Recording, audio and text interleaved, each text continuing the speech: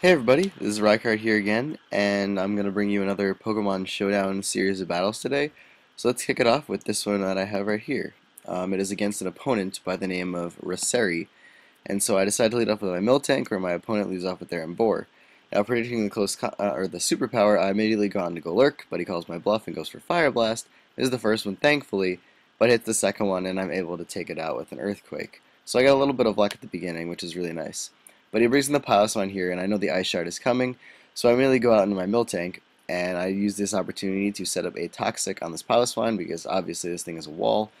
It gets up its rocks, but I don't really care too much about that. And as you can see here, its moves really aren't doing too much for me. So he switches out, and I take this opportunity to Milk Drink, and then I proceed to Toxic this Golurk. Now I know it learns Drain Punch, but I kind of just wanted to get the Toxic on it to begin with. Um, and I take this opportunity now to switch out to my Mantine, which doesn't take the Drain Punch too well, but it allows me to at least have this thing in and maybe set up some Protect shenanigans. But fortunately, or unfortunately for me, he switches out into his Ludicolo, and he goes right for Giga Drain, which I thought was a very odd move against Mantine because I am part flying, and I just go in for Air Slash, which is awesome because that's a new thing for Mantine, and I'm really happy that I got that. But I just go for Protect again to try and get some more HP recovery so that I can live another Giga Drain. But he just switches out into a barrel, and so I take this opportunity to Toxic that, because obviously this thing is going to start setting up and doing some crazy, simple shenanigans and whatnot that can be very threatening. So you do have to kind of worry about the barrel, even though it seems like it isn't able to do much. But unfortunately, my opponent gets a crit right here. I'm not sure if it mattered because Zebstrika has pretty bad defense, but it would have been very helpful if I did not get that crit. And I'm able to, unfortunately, not take this thing down just yet.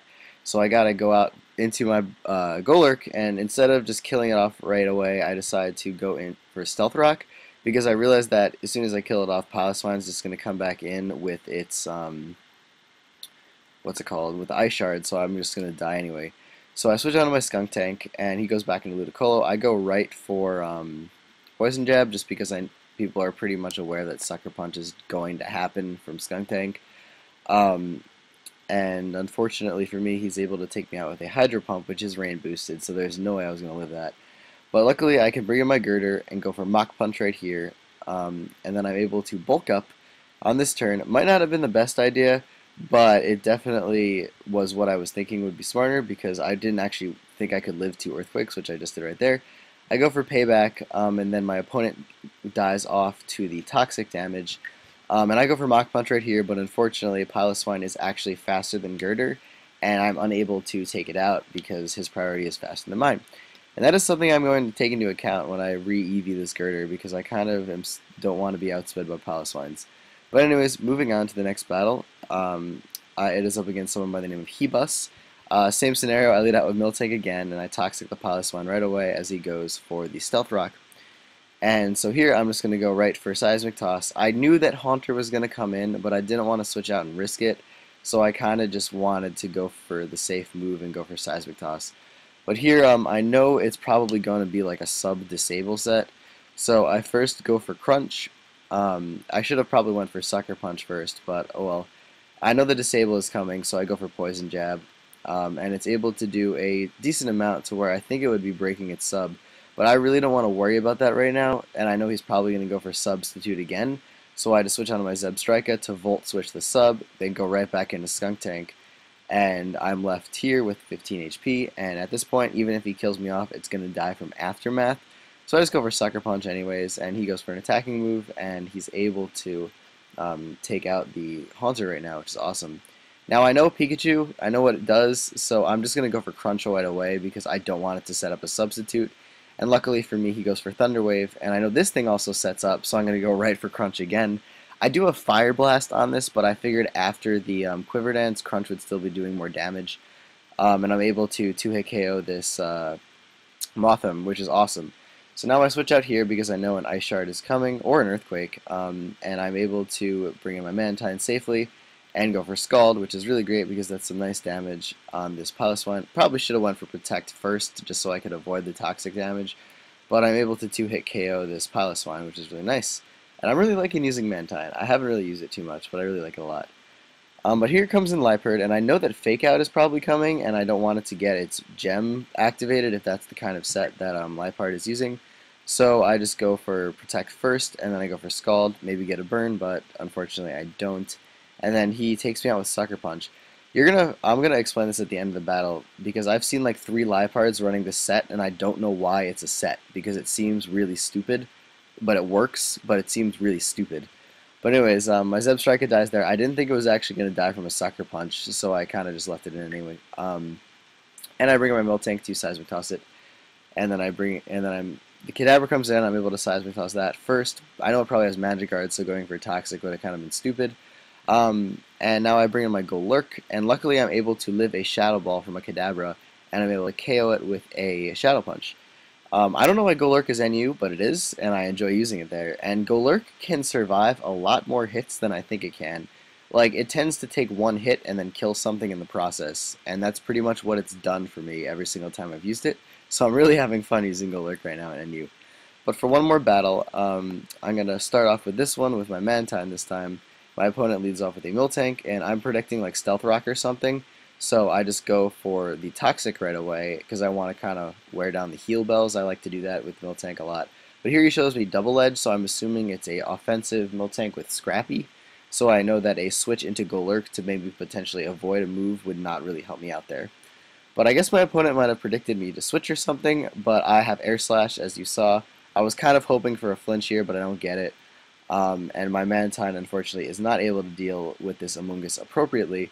So here I just switch right out into my Zebstrika, and then knowing that a close combat's probably coming, my opponent actually switches out into Ditto to try and catch me on the switch with the Golurk. But I actually know for a fact that I can live my own Shadow Punch, and I'm able to take out the Ditto because Ditto, unfortunately, doesn't retain the same HP as Golurk does. But here, because I know that Miltank is going to be faster, I do have Drain Punch, but I need to switch out, and I switch out to Miltank, which is my physical wall, and I'm able to Seismic Toss this Masharna, which is nice for some pretty solid damage. I would go for Toxic right here because I do want this thing Toxic. I know it has Synchronized, but Miltank does have Heal Bell, and here I just play it safe. I figured he might have predicted me to switch into Golurk since that's exactly what I did last time, and I thought he was going to go for Ice Punch. But I'm able to actually safely bring it in right now, which is just as good. And I'm able to Earthquake and take out the Amoonguss. The crit didn't matter because I would have outsped anyway. But here, I just kind of leave it in to die. It goes for Punishment, which I thought was kind of odd. So that might mean that this Miltank isn't actually scrappy. But I'm able to bring in Zebstrika, and I go for the Volt Switch here because I realize that Skuntank is probably the best matchup against everything else on his team. So I bring it in, and I'm able to basically take out this Sock with a series of Aftermath and Toxic damage. I thought it was going to die, honestly, and I'm kind of upset about that, but I had to lose my Mantine as well. But in all honesty, Mantine probably was dead weight at that point because, as you're going to see right here, I cannot do anything to this Masharna.